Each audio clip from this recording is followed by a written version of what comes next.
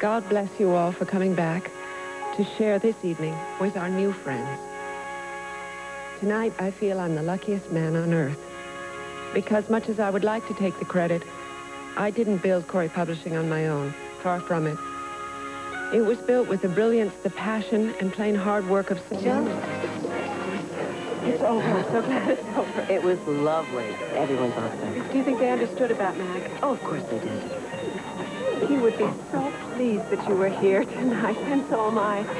I want to apologize for Gwen. I don't know what got into her. What she said about Stephen's company, that isn't true, you know. He gave it to me because... You don't have to explain. Rachel, Well, do you... think about Steve? Yeah, all the time. So do I. I don't think I'll ever love anybody quite the same way. Oh, I don't know. Maybe it's just being here that kind of brought it all out, seeing everybody. Are you all right? Yeah, fine. I wonder what he would think about the idea for this party. Oh, I'm sure he would have loved it. And I know he would have gotten a kick out of seeing us together again. Friendly.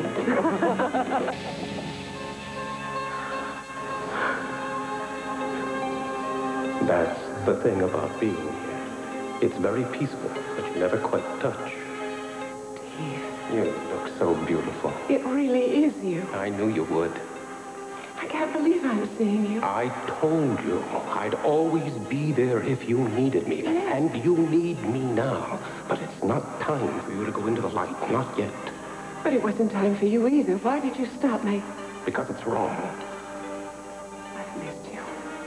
I'm so sorry we didn't get a chance to say goodbye. Have you ever heard me talking to you? What? Whenever I was lonely or afraid or didn't know what to do, I would talk to you. Especially when Jamie was little.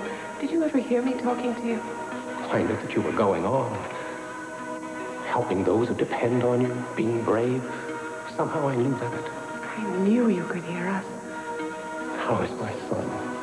How's Jamie? He has a son. He's named him after you. A son? He thinks of you all the time. He's so proud to be your son. You kept me alive for him. You've worked so hard. But maybe it doesn't matter anymore. Of course it matters. Gwen blames me and so does Willis. Maybe they're right. They're wrong. I killed Janice. But now you can save her son. You're the only one who can. But you have to go back.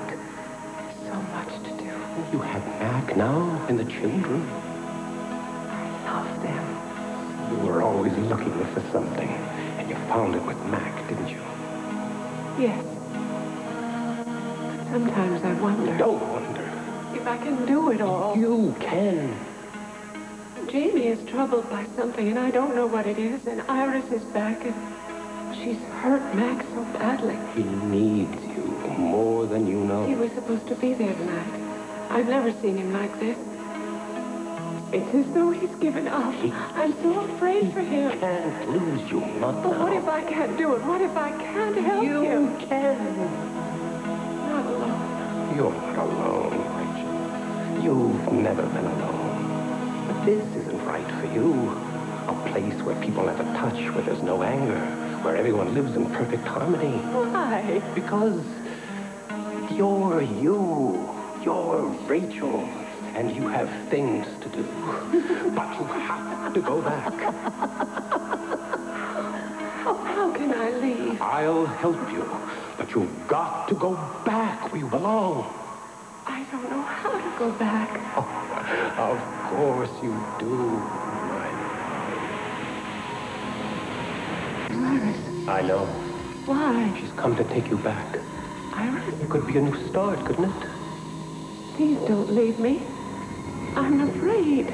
I'll always be with you, Rachel. Always.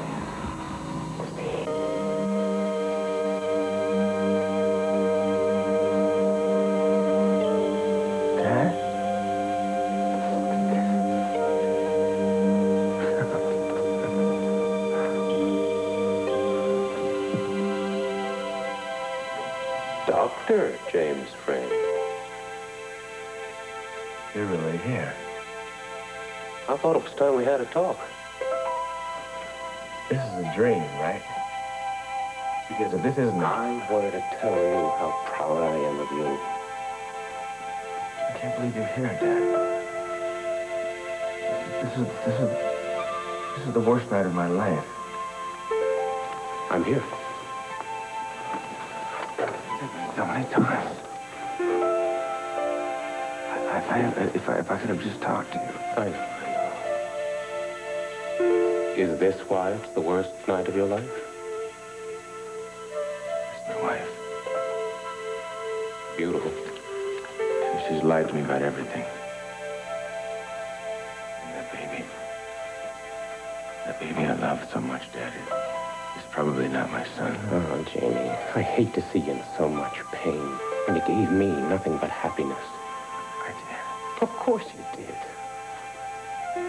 When you found out about me, it ruined your marriage with Alice and you and Mom. But we had you, Jamie. Was that worth it?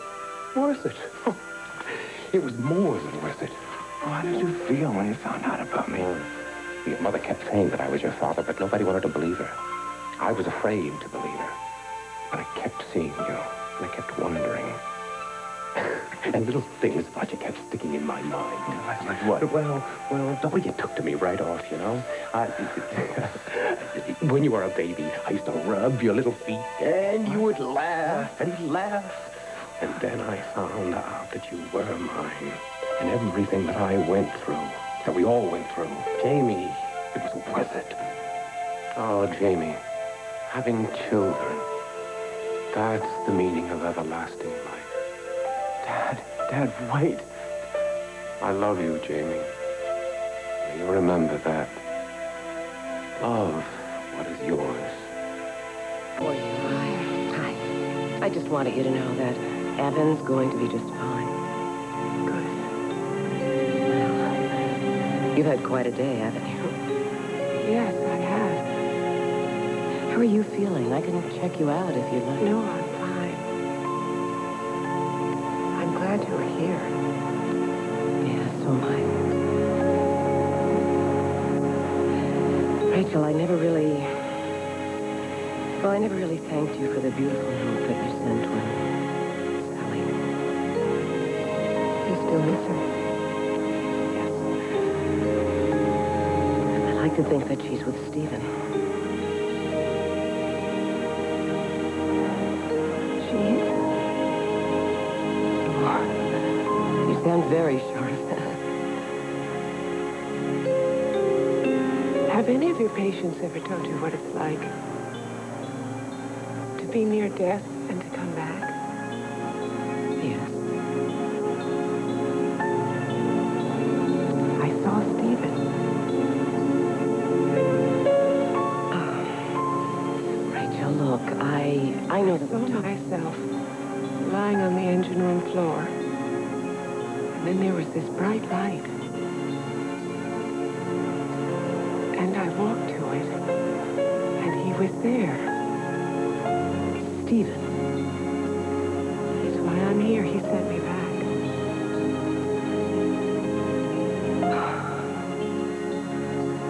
Rachel, I don't know. I know how it sounds. But he was there. And he was peaceful. I thought maybe you'd want to know. Thank you. Thank you for wanting me to know. I'm all right. You're all right. Yes. Jack, you should be in a